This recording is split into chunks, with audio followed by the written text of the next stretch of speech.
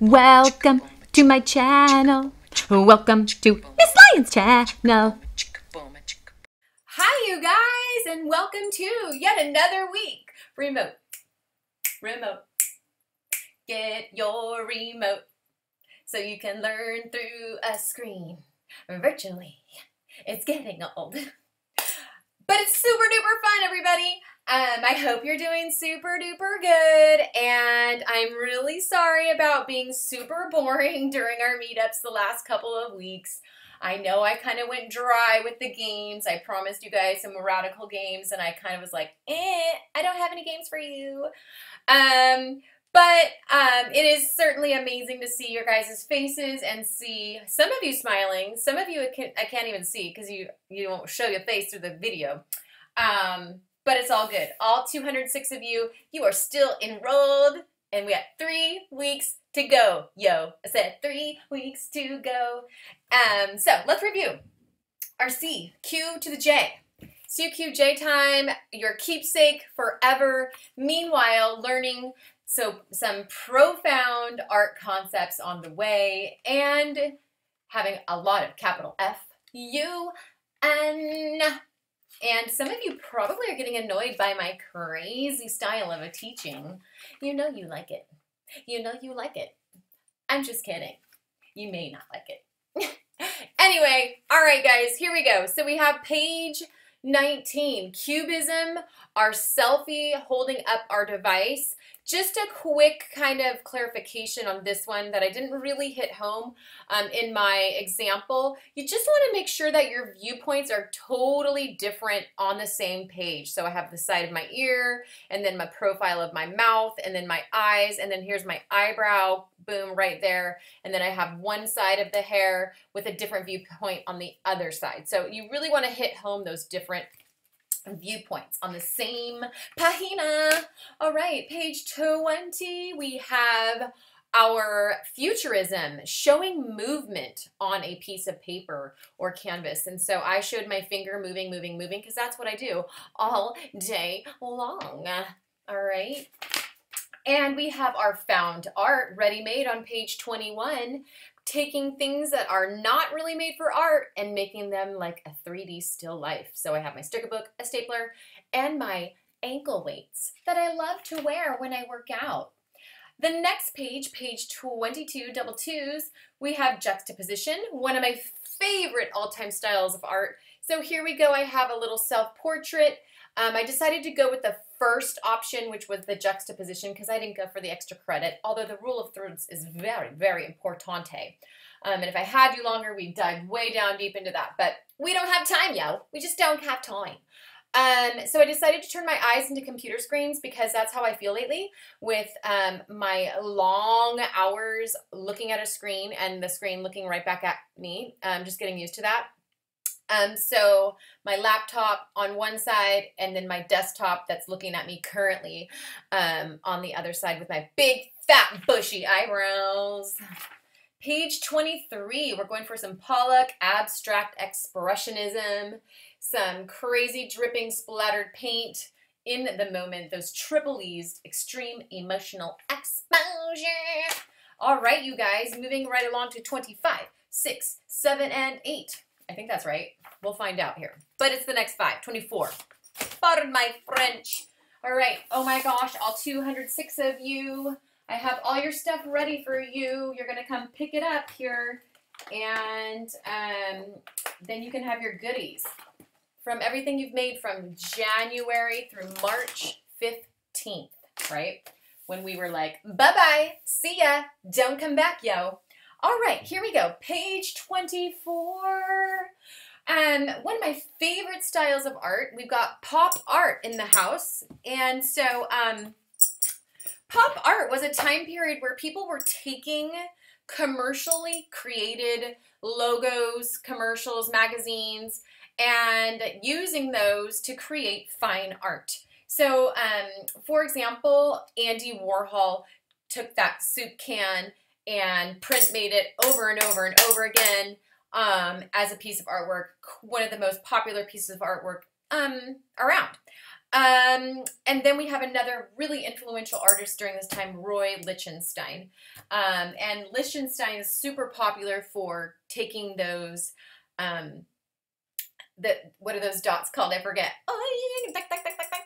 Those dots that he uses that basically are used for printing newspapers at that time. And my mind's drawing a blank, but I'll write it down here in the subtitles. But anyways, Roy Lichtenstein and his use of dotting and so what you're gonna do, oh my gosh, get to the point, lady, get to the point. What you're gonna do for this particular activity, you guys, is you're gonna take your favorite logo. So it can be a clothing logo, shoes logo, it can be boom, fill in the blank logo. And we're going to be creating a really interesting piece of artwork by taking close-ups and putting them on our paper. So first of all, you're going to select a logo. And for this activity, you're just going to need colors, coloring utensils to color this baby out. And so my favorite clothing logo, ladies and gentlemen, and it probably is not the same as yours because I am much, much, much older and I have my own style, but it has to be Free People. Love that brand. I pretty much could buy everything from that place because I love their clothing and all of their jewelry, etc. So what I'm going to do is I'm going to take their logo, and here it is right there, the FP, boom. And before I do that, let me back up. What I would like for you to do for this activity is I want you to just break apart your paper into some interesting triangular shapes kind of cut all the way through. So I'm first going to start, and you're going to make a perimeter on your paper that kind of goes from edge to edge. You can have a little bit of space around. And what we're going to do is we're going to kind of just make some large kind of cuts through the rectangle that you made, like so. And the next thing you're going to do is you're going to take the logo and we're going to use a part of that logo and repeat it at a very, very close up spot. So what I would like for you to do is I'm going to just screenshot the logo, and what you can do also is you can use the computer obviously to find your logo as well. And so I'm screenshotting that again, and I'm going to screenshot it yet again. So we have a nice close up here, like that. Okay, and so what I'm going to do now is I'm going to use my markers. Of course, I want to use some of the same colors, and I'm going to just use part of the logo and recreate it really, really, really grande. Boom. Again, we're taking everyday created items and showing emphasis with close-ups and boom. And do-do-do-do. Is that perfect? No, it's not. Okay, so there's the P in the Free People. And then I would color out the rest of this pink. Okay, so then what I'm going to do is I'm going to go and I'm just going to peruse through the website.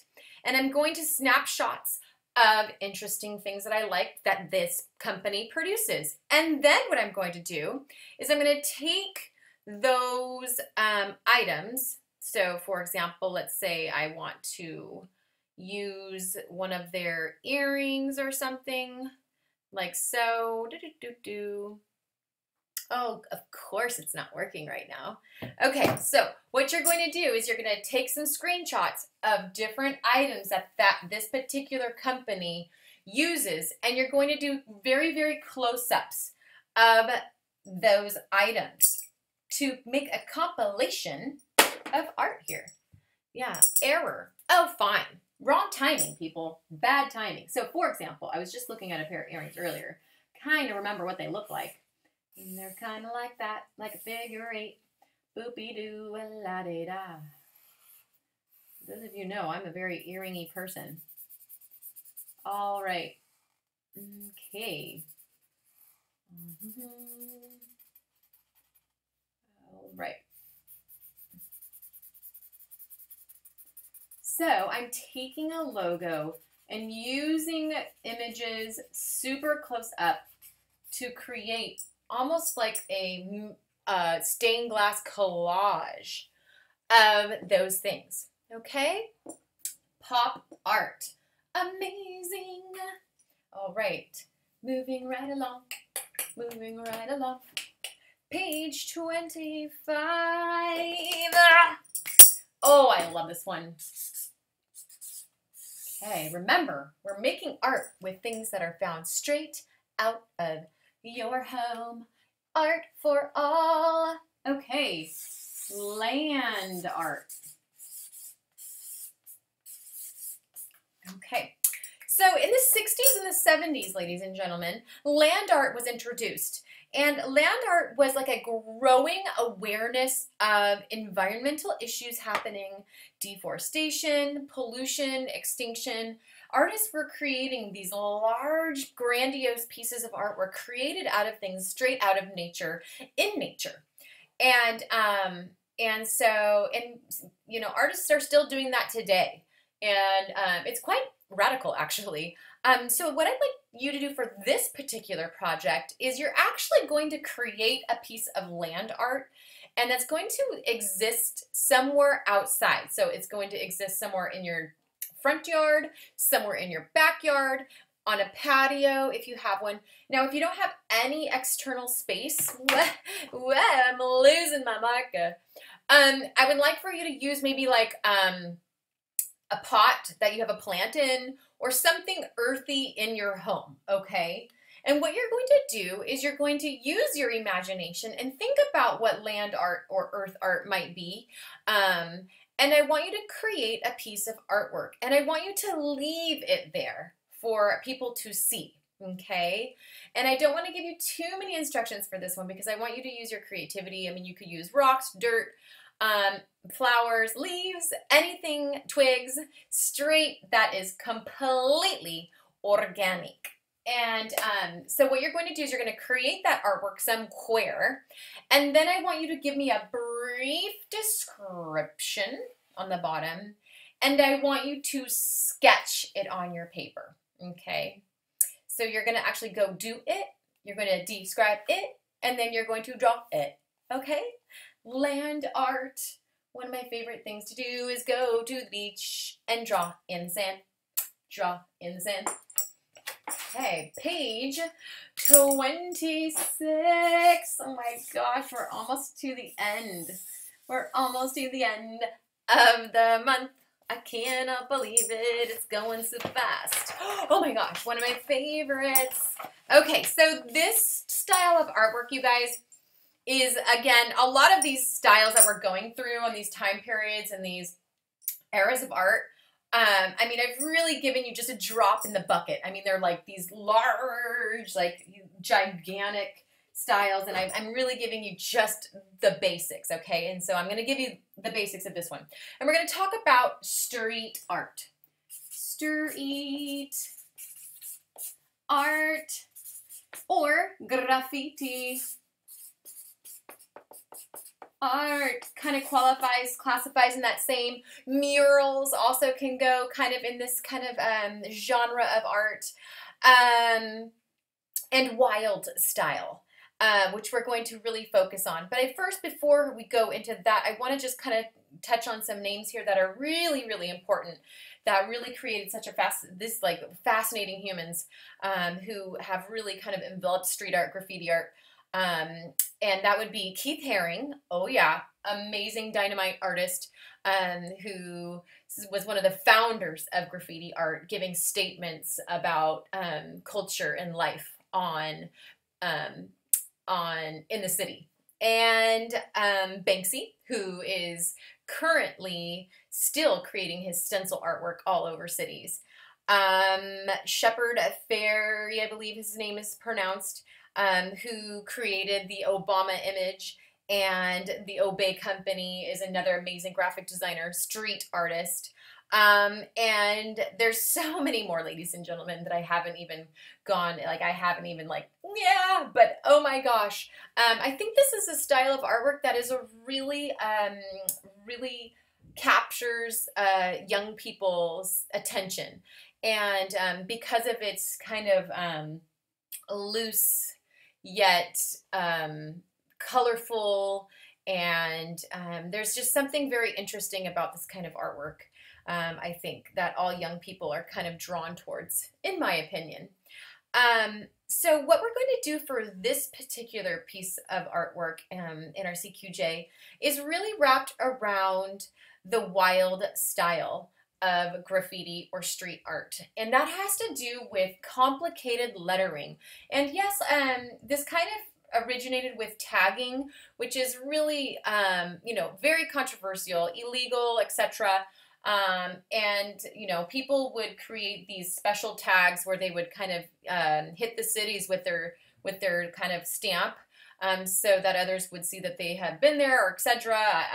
And again, don't quote me on this because I don't know everything, but out of these tagging came this amazing wild style of lettering where it's so stylistic and curvy and have these crazy angles that it's really complicated and actually really hard to read at times.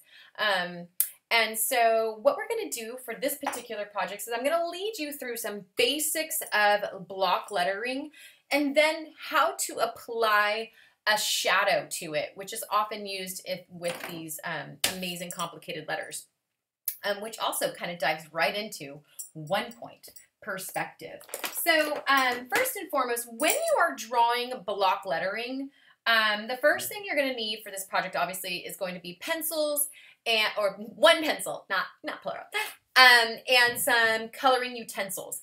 And so for those of you who have never, you know, used block print in motion, you're going to be starting what I call with the bone structure. Okay, the bones in your letters. So for example, let's say we're going to do some small practicing right here. So let's say we're going to say art, right? Because that's like what we're doing right now. Okay, so what I'm going to do is I'm going to write my letters nice and kind of spaced out and large. And again, this is just for practice. So I'm going to go A to the R to the T. Those are the bones, okay? And to create block lettering, what you're going to do is you're going to be wrapping your skin around the bone structure of your lettering to create block lettering, okay? And so that's what I'm going to do next, Pearl, where we're going to draw the skin on the bones. Yeah. I'm going to go with a magenta or purple. Magenta or purple. Which one do I like better? Oh, that one's not working. Okay, that'll do it. All right, so I'm going to wrap around my letters.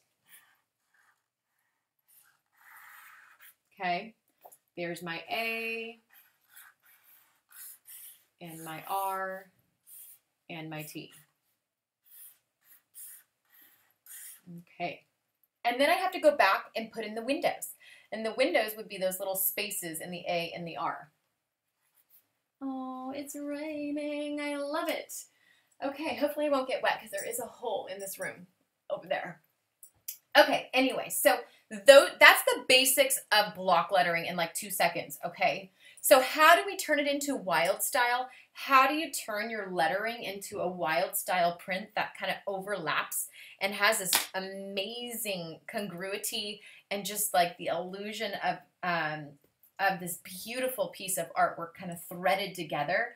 Well, what you have to do, ladies and gentlemen, is practice creating letters that have similarity in style. So, for example, let's say I want you guys for this particular project to practice using block print and a semi-wild style. If you can kind of wrap your finger, you know, if you can do that, that'd be awesome. All right. Now you can copy me. Of course you can do that.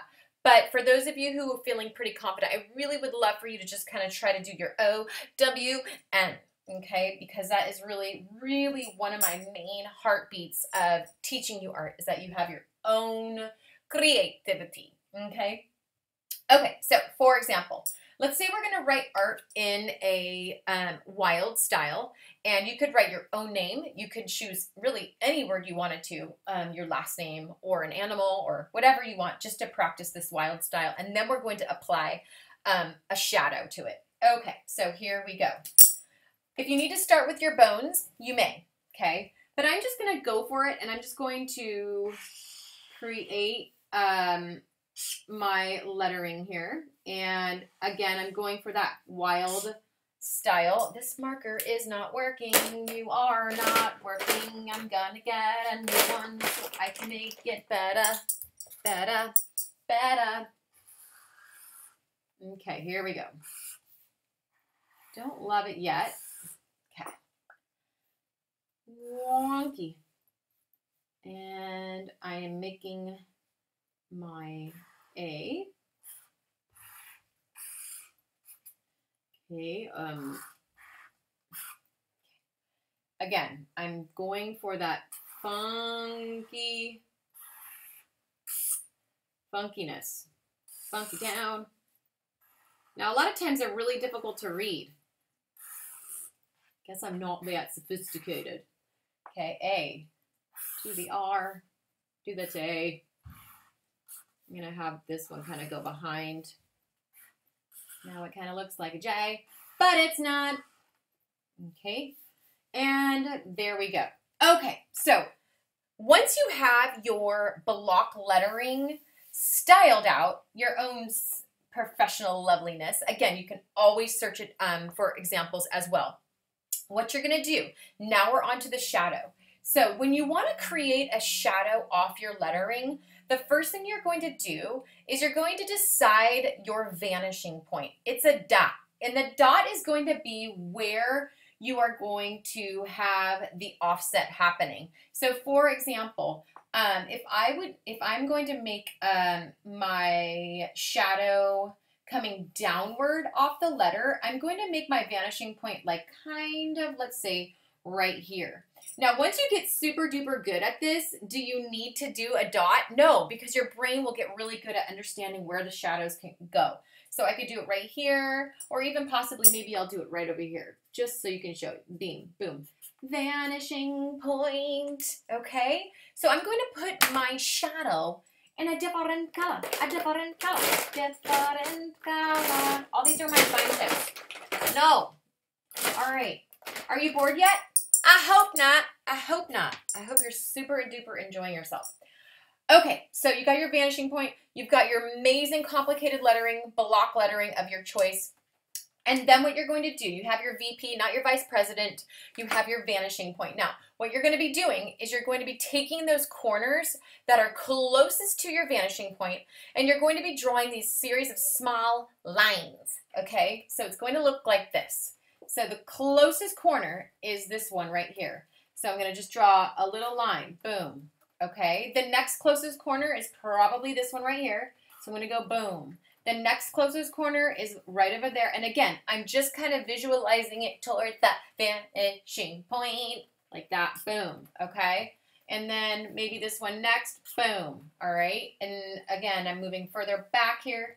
Back in space, boom, right there. Okay, I see this one right here. And then next. That one's an interior. Okay, this one is right here. I can probably go boom like that. And then this one right here is gonna go boom right there. And boom, boom, boom, boom. Boom, boom, boom, boom, boom, boom. Okay. And like so, junk. And I can't really see that one. And then over here, blah-de-da, blah-de-da, blah-de-da. Ooh, that was a little big. That's okay. Okay, I believe that's most of them. I might go back and find more as I go. But the next step is once you have your little lines, you're going to be connecting those with, in mind, making the lines parallel right above it. So for example, this right here, from here to here, I'm going to mimic this line right here. Okay, so it's going to look like this. Boom, shalaka. Now, is it exact? No. Is it perfect? No. But does it look 3D? Kind of. Kind of does. Okay, so from here to here, this one's going to go boom to the up. All right. All right, and then the next. This one here, we're going to make this one parallel to the A, and we're going to just kind of go off.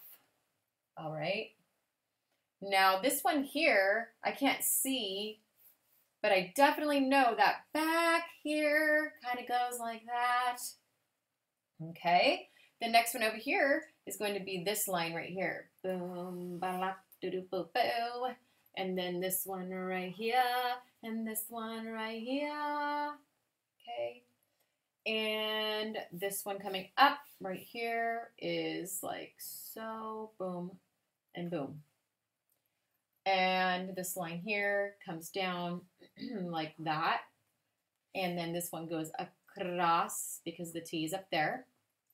And then this part like so. A little tricky, but if you practice, you'll get the hang of creating that shadow off of your crazy funky lettering. All right, so there we go. So now I have the basics of my graffiti art with a shadow. So the fun part is to go back to oh gosh, don't do it, lady. I'm gonna go back and I'm gonna start outlining. And the cool thing is again, once you practice, you're gonna get super good at this, and then it'll just become natural to create these crazy beautiful letters with a shadow that are so rad. Okay, so then what I'm going to do is I just wanted to outline this because, I don't know, it'll look cool. It'll look even better. Better. All right. Okay. Okay, so then what you can do is you can go and create, you can color in that shadow effect. Absolutely. And then you can go around it. Just around your entire shape. And adding some stripes of big color to bring your beautiful urban piece of art together. You don't probably even need that actually at all. And I'd color it out. Boom, boom, boom, boom, boom, boom, boom. Maybe una más. One more, kind of to really bring the.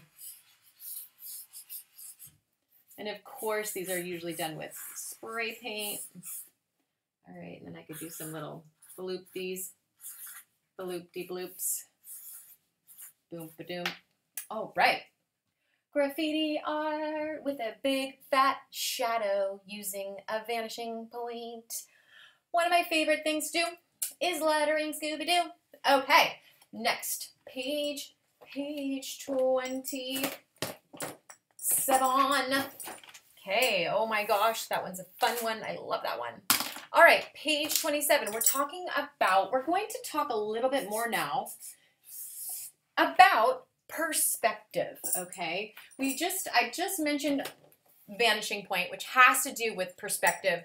And so I just want to hit home on perspective, 1 point perspective, and I'm not really kind of focusing on any kind of era or time period, but I really do want you guys to kind of understand 1 point perspective. We're going to make it simple. And I wish I had time to teach you 2 and 3 and 4 point perspective. But you'll have to take my class. Anyway, next year, if we're still doing this remote sauce, I will be so down into teaching that. All right, so 1 point perspective. So what I'm going to ask you to do for this particular project is you're going to be drawing yourself from the back, okay? So, and we're going to be making a piece of artwork that is visualize us looking at yourself as you're looking forward into a landscape, okay? So the first thing you're going to do is you can either take a picture like a selfie of the back of you, or you can just freehand it and just go for it. So the main thing for this piece of artwork though is these items, okay? So we're going to start by drawing ourselves from behind, okay? So here's me. Not a ghost. That's my hair. The hair lady, okay? All right, and okay. Again, this is a very loose sketch. And there we go.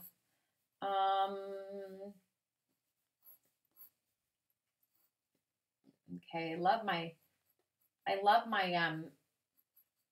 Levi's. It's normally what I wear, as you guys know.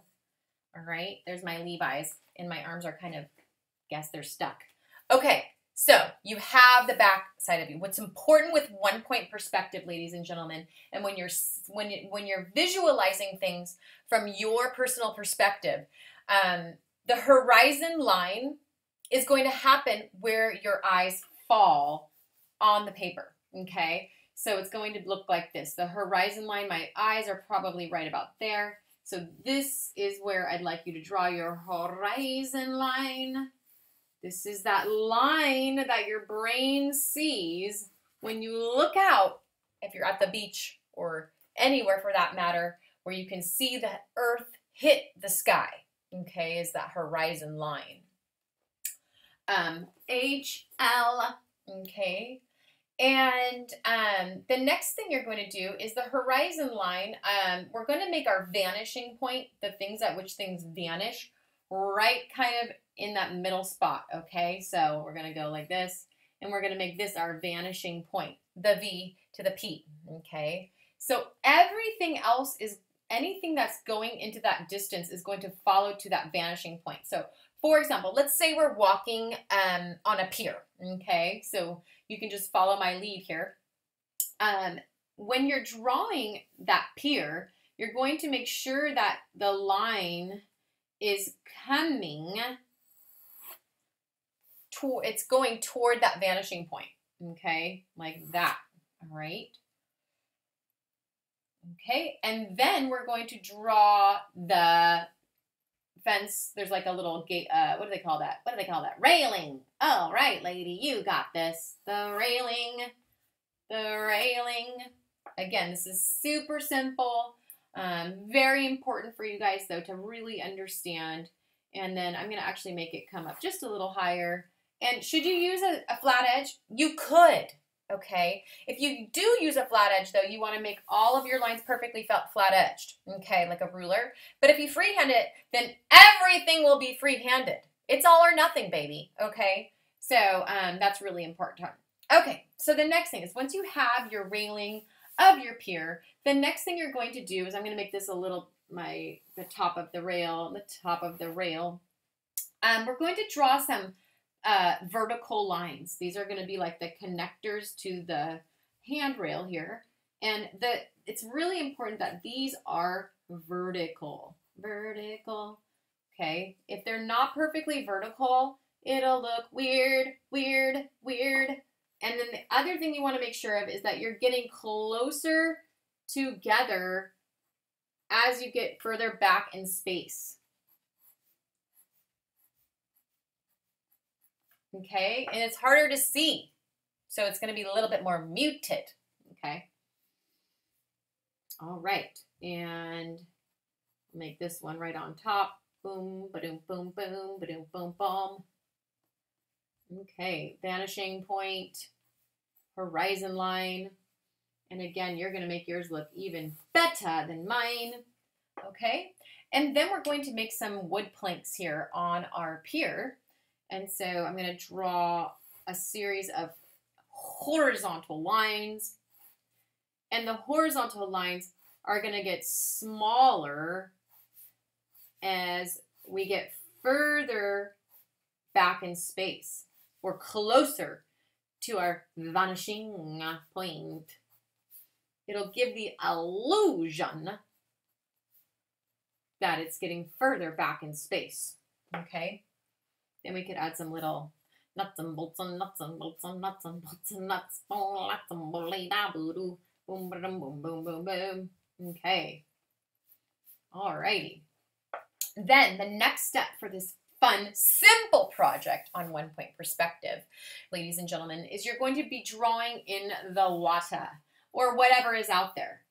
So if you are going to make it land, if your trees are in the distance, you know, what you want to make sure of is whatever is closer to you is going to be larger, and whatever is further away is going to be smaller. And whatever is further away is going to be higher on the paper, and whatever is closer is going to be lower on the paper, if that makes sense, okay?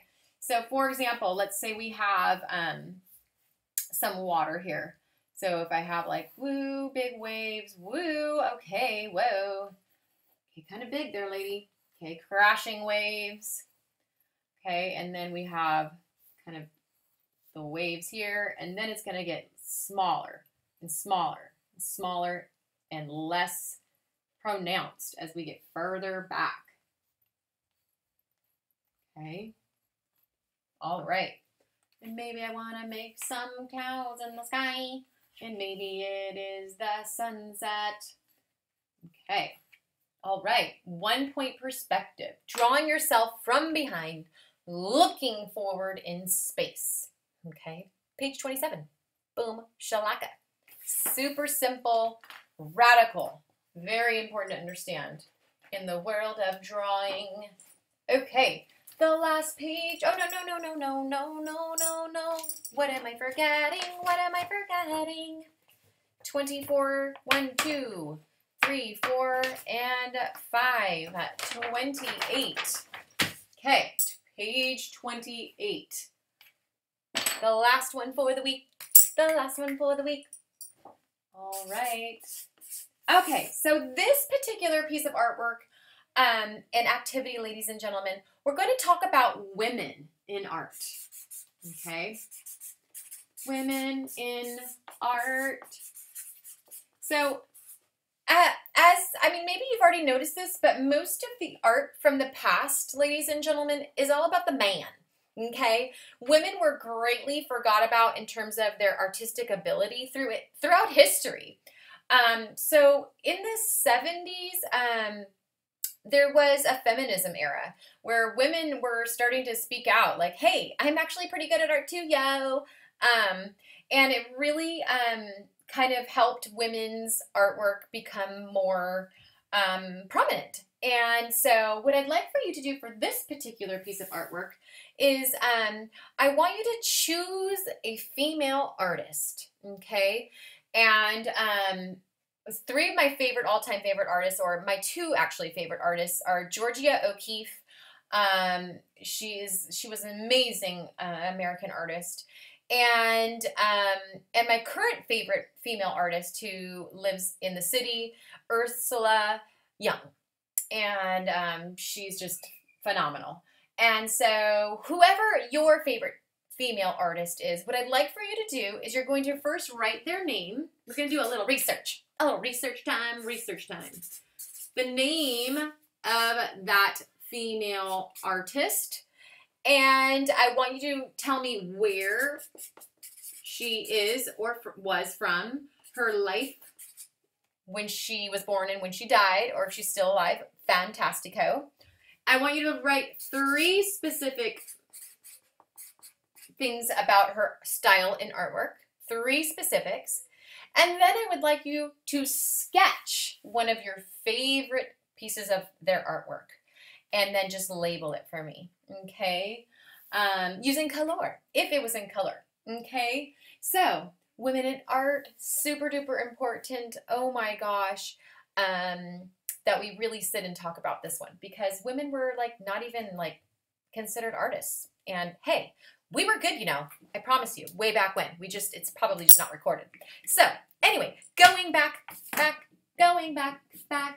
women in art, page 28, 1 point perspective, page 27, graffiti street art, page 26, land art, page 25. Last but not least, we have pop art. Oh my gosh, we did it. I hope you guys are doing really, really good and enjoy these 5 activities in the CQJ. We just have 2 more to go, and we're going to call it a school year. And so stay tuned, you guys, and stay strong through the CQJ so that you have an amazing, amazing keepsake. All right, until next time, you guys, bye!